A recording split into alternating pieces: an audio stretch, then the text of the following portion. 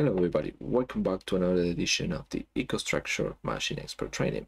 I'm your host, Leandro Mada, and in this video what we're going to talk about is the scanning functionalities that we have in the software. So let's go to the presentation.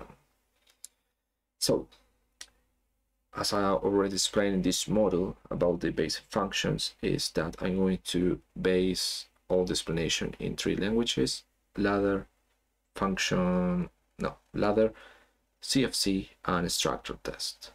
So inside the software, okay, we have the following possibility when we want to make a scaling of, for example, you have a analog input and then you want to scale the voltage or the current to something more readable. For example, if you're reading temperature with a sensor that you receive the sensor in voltage or current, that you will need to make some kind of calculation to have the actual temperature that you are trying to read. So if we see it like this, okay, just explain a little bit more. So imagine that you are reading voltage or current and you're using one of the TN3 analog input that we have. Inside the TN3 module, we have the possibility to define if it's going to be voltage or current, and then we need to specify the minimum and maximum value. This minimum and maximum value to have by default, if it's voltage, I believe is 0, and if it's the maximum voltage will be, I believe, if I'm not wrong, 1000 or 10,000, we can check that. And if it's current, is something more related to the 4 to 20 milliamps, so you can really see in milliamps which is the value. Then you can scale that, leave it in current or voltage, or make the default value that you want in order to have an analog signal escalated or raw in an int value. That is one way to do it. The other one is to, okay, I have the TN3 analog input model with the voltage and current configuration for each of the inputs, and then leave this as default, okay, and then have the raw signal. This raw signal is going to be int, okay. Then we can use a converter to have a real variable, okay, and then in the software we have two scaling functions, which are the link trafo and the FB underscore scaling. The link trafo belongs to the library util, and the scaling belongs to the library toolbox. Okay, whatever you want to use, the scaling or the link trafo, you will require 4 additional inputs to this function block. Okay, you will require the minimum and max value of this raw signal, okay, and the minimum and max value that you want in the output, okay. Then this function block make all the calculations, and then you have in the output a real variable already escalated, okay. So this can be the second scenario, and the same can be applied if you're using an output, okay. But if you're using an output to be escalated into voltage or current, probably here in the scale, what you need to do is to use a converter, okay, to convert to int or word. I don't remember now the output of the TN3, but you can use this part, okay. So in the software, as already mentioned, we have the FB scaling and the link trafo. The link trafo belongs to the util library, and you can assign with the prefix util dot the link trafo to call it, or just the link trafo variable function. And the FB scaling belongs to the toolbox, and this is the namespace for the toolbox, se underscore tvx dot and the name of the function block. As you can see above the functions, we have these question marks, and that means that all these functions require an instance of the variable. So we need to define a variable that will have all the variables of this function block, and that's what we call the instance. And if you take a look here, okay, I have already defined two different instances, one's for the FVL scaling and the other one for the lean truffle. So basically these names is the ones that you need to use, for example, over here or here, and this is the name that you put over here or here. Okay, if you're using, for example, the structured text, once you define this name for the instance, you just need to use the input assistant and select instance call, so you can see all these input and output already implemented in the code. Okay, as you can see here, there is a easy description of the inputs are all real. Okay, and this one doesn't explain, but it's going to be real also. So let's create a POU and see the comparison about these two function blocks. Okay, in the past, okay, or what I usually do is like equation or linearization. So basically you have 2 points and then make the calculations of everything. For example, if you have 4 milliamps, 20 milliamps, you can escalate to the value that you want, for example to 100, and you can see the values for the slope and the offset that you have, and then you can make the calculation on the input to have the result of the output. That is basically what it does. Okay, so if we go to our application, oops, the other side, okay, we can see that let me close all this, to Windows, close. So there we go.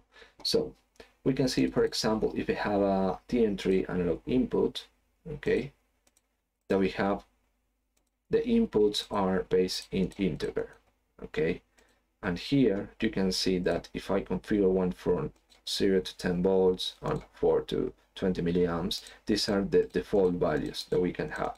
You can also change it, but you can leave it as a default.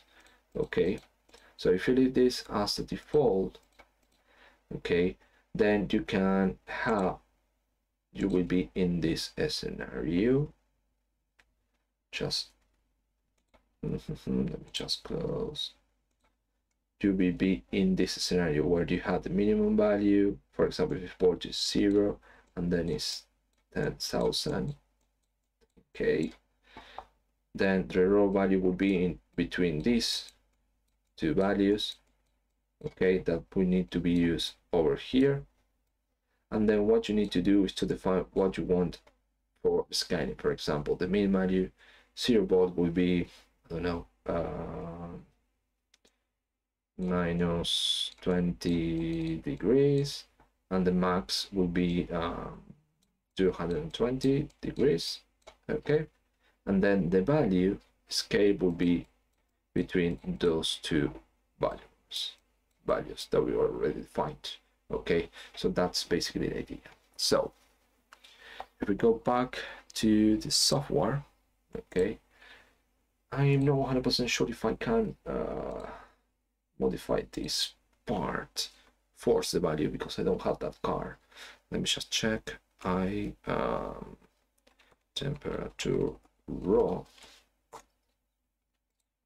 okay, going to modify that to be that variable, a temperature raw. And then what I'm going to do, I'm going to leave this as a default, okay. And then if we use, for example, let's use ladder, I'm going to add 2 grams, and I'm going to use here the se underscore tbx dot fb scaling over here, instance scaling 1. And now here, the other one, there was the name util dot lim truffle instance scaling 2, just the second method for scaling. So this one is to activate, so I'm going to be always in true. I can specify a variable just in case. Enable this one, it's going to be enable. I'm going to delete this one so I can use the enable for the both of them. So this one has enable util dot lim truffle ins calling 2. Perfect. Here x enable. So here what we can do now is to use the variables that we have. So this variable over here is going to be I temperature raw. So this one is going to be integer. If I want to use it over here, I need to transform this to real. Let me see if this allows me. Yes. Otherwise, I should have created like another PRU or function to make the conversion, like this, to real. Assign the input over there and assign a different variable to make the R temperature real raw. Okay, and in this way I don't need to do this part over here, but it allows me to do this. So I'm going to comment this. So if you go right click over here, toggle network comment state. Here the mean value is going to be 0.0. The max value of the input is going to be 10,000. 10,000, let me just double check. 10,000, okay. If you have problems trying to identify, you can use the underscore over here. Underscore, oops, just one underscore if I know wrong, just to identify that. So here, the mean value output. So imagine that you have the 22 Celsius degree and 20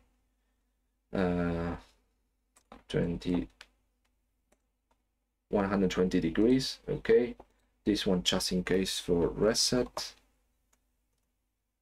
Okay, but I believe the reset is just for in case the value that we have over here is outside these limits. And where is the variable? Here will be the variable that I want to check. So I temperature scaled 1. It's going to be R. Okay, so this is going to be the result of this scaling. And I'm going to use this one scale to over here.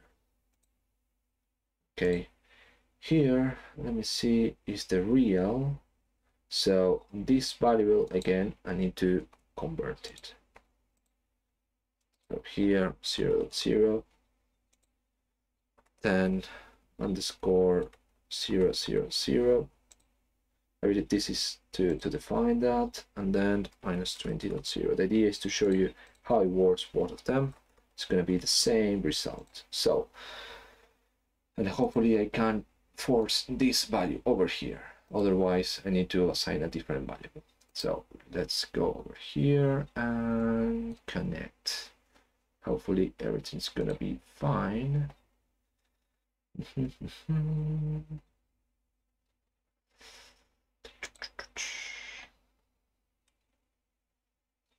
Okay, listen, run. So let's just move all these over here.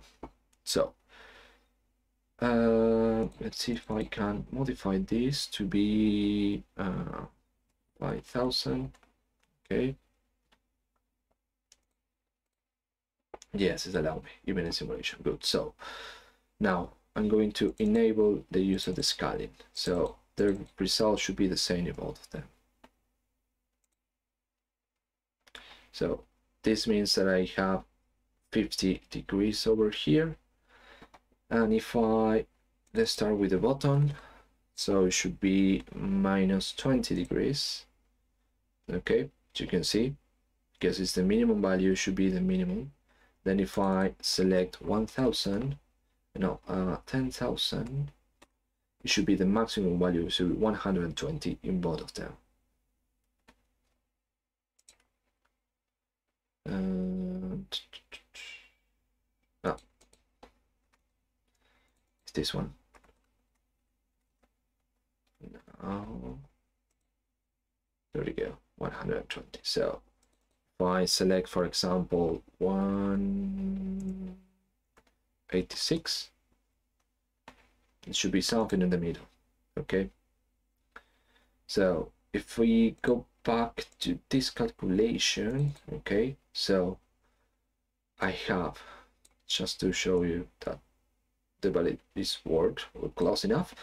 So the minimum value here is going to be 0. The X point should be here 10,000, and the input should be minus 20, and this one should be 120.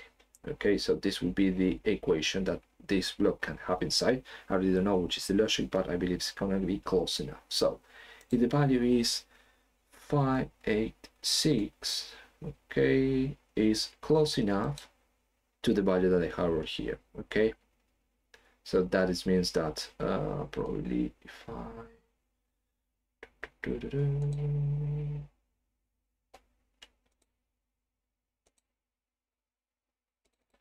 some decimal stuff, so you can see that it's the same result. Okay, so this is how you can use the different scaling method. Okay, it's very simple once you know the limits or the limit range for your scanning. It can be implemented for the inputs or for the scanning the outputs into the